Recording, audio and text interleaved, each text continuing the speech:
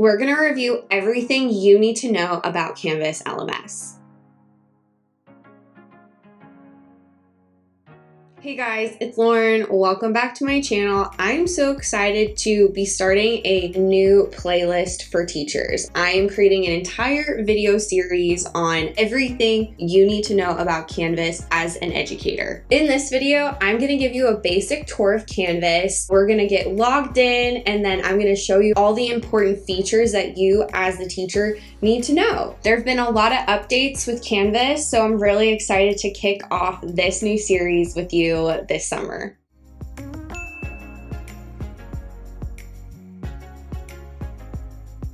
All right, I am on my Canvas login page here. This is my Canvas Queen instance. Now, instance is a term that I want you to think is just Canvas account because there are multiple Canvas instances. For example, each school district or institution has their own Canvas instance, and you will have an account within that instance. So we have right here my Canvas Queen instance, and then I also have open another instance, which is the free for teachers version of Canvas. You can absolutely create an account if you don't have access to your school district's Canvas account for you as a teacher. Even if you do have access to your school district account, I always think it's great to create a free for teachers account anyway, because then you can create your own courses and have like a backup place to save all of your content. This is just a really great place to start as a new teacher. So I'm going to log into both, and we're going to go in between courses throughout this video. But what I want you to see is the dashboard. When you first log in, so you've logged into Canvas, now what are you supposed to do, right? Well, I'm just going to give you in this video kind of like a basic tour of what everything is when you first log in. So if you are logging into your institution's Canvas account, you might actually have on your dashboard some courses that appear, and these courses are favorited by your school district. So if you're like, oh my gosh, I have courses and I didn't even create them, your school district did that for you. So don't freak out about that. So here I actually have on my dashboard, I have favorited these 3 courses. These are published, and then you'll notice on my other course, these are unpublished. So I can always come here and click published, but then when they're published, your students do have access to seeing them. So if you're not ready to do that yet, just leave it unpublished right here below. But let's go back to the free for teachers version. And so we have the dashboard in the center here when we log in. And then on the left side here, we have this bar. This menu bar never goes away. It will always be there. Think of it as the quick menu access to certain things. So you have your account, your dashboard, courses, calendar, inbox, history, commons, help, and you might be like, oh my gosh, that's a lot of stuff. In this video, we are just going to go over account, dashboard, courses. That's it. And I'm only going to go over the things that are honestly really important for you as a teacher. So let's start from the top and work our way down for now. And again, I'm not going over calendar, inboxes. I'm not going over any of that stuff today in this video because those each are going to get their own videos. So let's click on account first. This is where you have a bunch of different account settings. So you can log out from here by clicking your account log out, and then you have access to all of these things: notifications, profile, files, settings, ePortfolio, shared content, QR for mobile login, and global announcements. So let's go to notifications first, and you will see here the notification settings. So basically, these are all the course activities and all the things that you could get notified about. So you can do it for the entire account, so that means across every single course, or you can get really specific and select a course and then change up the notifications depending on that course. But I'm just going to do account here, and you'll see that like for due dates maybe. So, and then you can hover over it and it'll tell you more details about it. So assignment due dates may be changed. So some of these, actually a lot of these, are really geared towards students. So getting your students to actually do this with you is a really great thing to do at the beginning of the school year. But you can hover over it, assignment due dates change. Do you want to be notified for that? If you do, how often? Do you want to be notified immediately, daily, weekly, or not at all? So these are the options that you get to decide, and then you will receive an email about them. So I will probably turn the due date one off since I'm the teacher and I'm going to establish the change. I don't need to be notified about that. Announcements though. With announcements, these are new announcements in your course and whether maybe students are commenting on that announcement. If that's the case, I want to be notified immediately and so on. So as you can see, there's different options in here. You have discussions, conversations, scheduling, groups. There's all these different sections that you get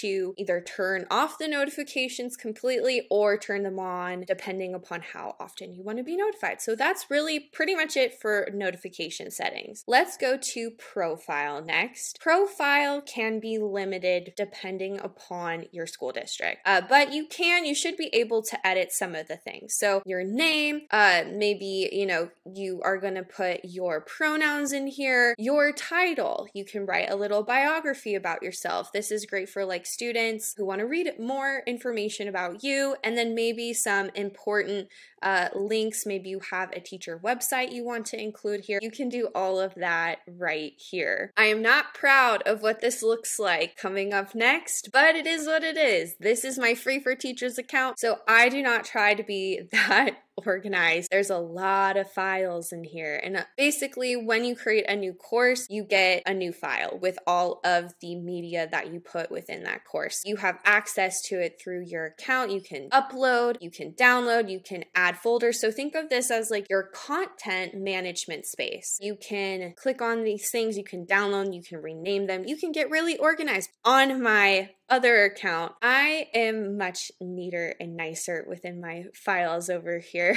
I'm much more organized. I have folders for different things. It's really up to you. You can honestly, if you just wanted to like pay attention to your files in your course, that's kind of where I pay attention. And then this gets really nice and neat and organized later on. Okay, we covered notifications, profile, files. We're going to skip settings, ePortfolio, and we're going to go to shared content because we as teachers, we love to share content with each other. So when someone shares something with you within your institution, this is where you will go to access it. So I shared with myself, as an example, a template module. So I have the ability to do some things with this. I can preview it, I can import it into a course, or I can remove it completely if I don't want to use it. So let's click preview for now. So you can see I have this module here. I can look at every single page, click next, preview it, and you know what? I do like it. I'm going to click the X box and I'm back to my receive content page. I am going to import it into a course. Now I can either click on here and scroll and find the course, or I can just type in the title of the course, and maybe it's this course, and then click import to add the module into my course. That's just a really nice thing you can do, or again too, if you don't like it, you can remove it altogether. I am going to show you these last two, QR code and global announcement, real quick. The QR code is a great option, especially if you have littler kids that you're teaching. What this does is it makes it easier for them to access. So if they're, let's say, using an iPad in the class and they scan this QR code, they can get logged in much quicker using the QR code this way. Global announcements are created either by your school or your school district, and they come up on the dashboard.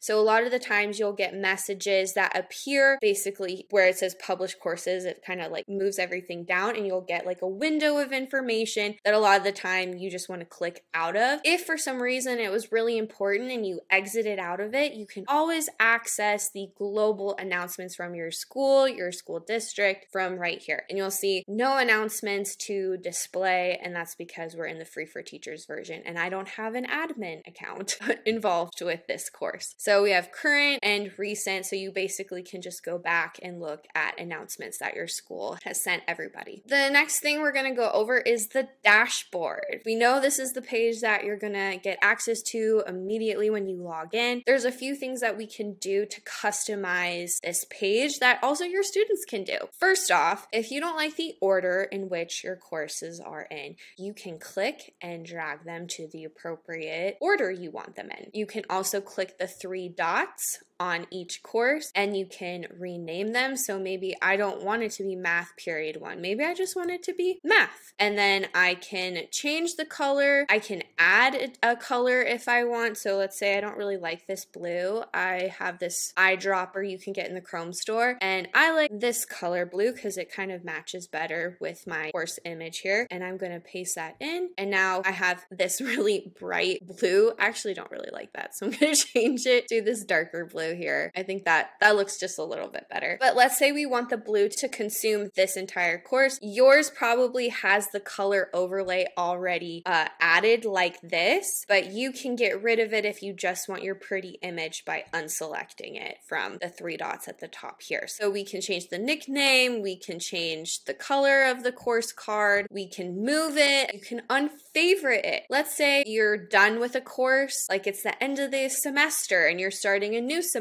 You can actually click this and unfavorite the math course and it will disappear. It's not like gone forever, it's actually just in all courses here. It's just kind of a nice thing you can do if you're like done with the course and you're not using it and you only want a certain amount of courses here. Let's take a quick look at everything on the right side of this page here. So we have the to-do list. This for you as the teacher is essentially what you need to grade and how many. So you'll notice this says I have 1 assignment that needs to be graded.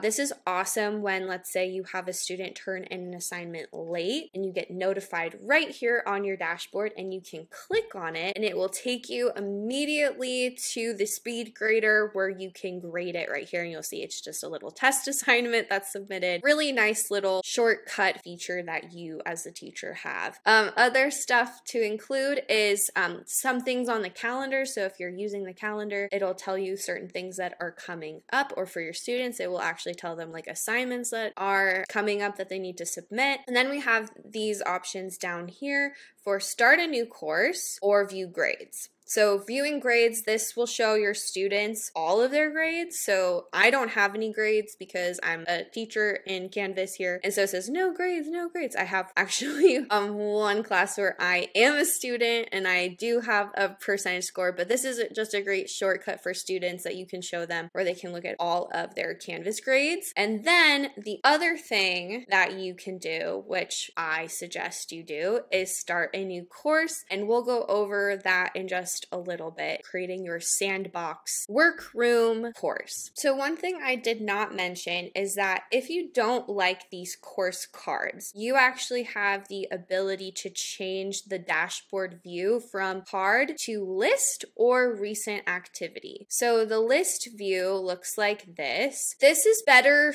for students because it will list all of the to-do items within all of their courses. It kind of acts as like an agenda. I think for teachers, the best dashboard view is the card view. I'll show you recent activity. So this just kind of shows like what's recently been going on with all of the different courses. Again, probably a little bit better for students than for teachers, but honestly, the card view, it's the best view in my opinion. Now you can argue in the comments below later, come back here and argue if you like the other dashboard viewing pages better. Next on the global navigation bar, we are going to go to courses, and you'll see when I click it, we have the option to go to all courses, or we have these shortcuts for our published courses or unpublished courses, which you can see I don't have them right now. But I'm going to click courses and we're going to go to all of the courses, and you'll see here I have a lot of courses, and you probably will too one day if you're just starting out. They're organized too. So we have the live courses up top, we have the past enrollments, and then potentially future enrollments at the bottom. You can, organize them by favoriting them. This is what I mean by favoriting the courses. So if you star them, you favorite them and they appear on the dashboard. So I can actually, let's do courses basically by name.